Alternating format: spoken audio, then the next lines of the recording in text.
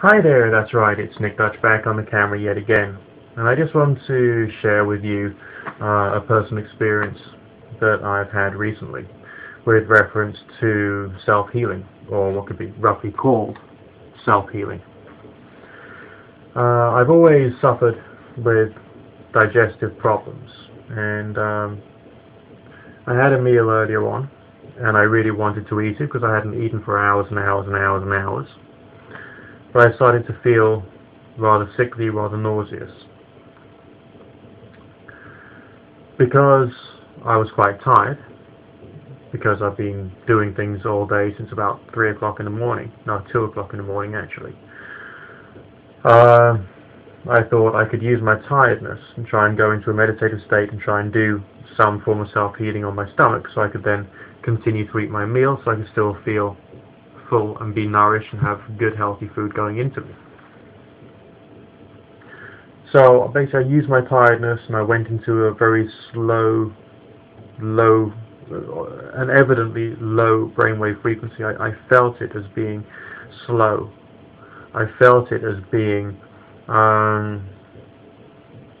without all the complexity of thought that goes through our head during a waking day.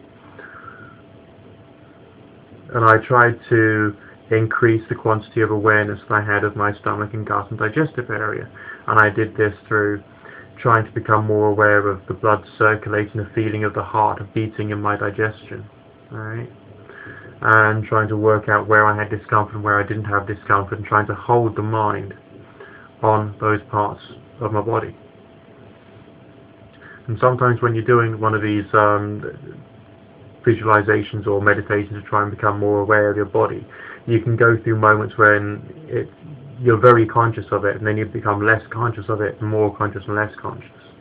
And basically I was just trying to force it to occur. Well, forcing it is the wrong word. I'm trying to allow it to occur, to encourage it to occur. And I added to this visualization, bearing in mind that the human mind seems to work through symbols and psychosomatic hallucinations, often hallucinations of physical things or seeing physical things, which seem to represent or have similar sorts of shape and form and function as the part of the body, or maybe the position of the body. As I've mentioned in a previous video, seeing, I know, an infestation in your attic or in your loft. If you've got like a migraine or a headache, because like the attic is up there, so is your head. Now I chose to visualize caves, and almost if I was going potholing through caves to try and symbolize something low down, maybe low down in the body, digestive system, and to think about all the tubing and all the pipework for the digestive system as well. And I try to use the meditation state, I use the visualization, and in my mind's eye, I talk to it, saying, relax, let it flow, let it happen, and that kind of mood and ideas.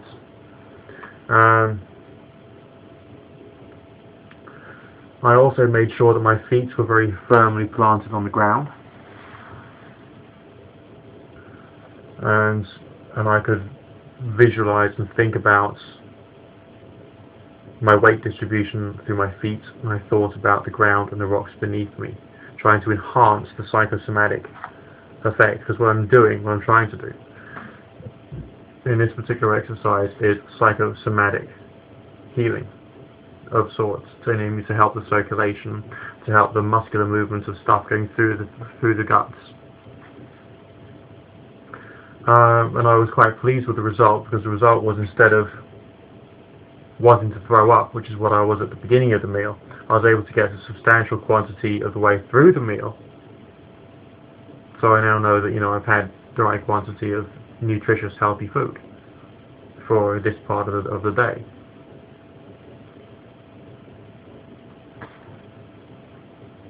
And I wanted to give you this example to show you that things which come under the category, so to speak, of magic or the occult have some very real day-to-day applications if you can use your intelligence and creativity enough. to apply them. Just a few thoughts for the here and now. Speak to you soon. Bye for now.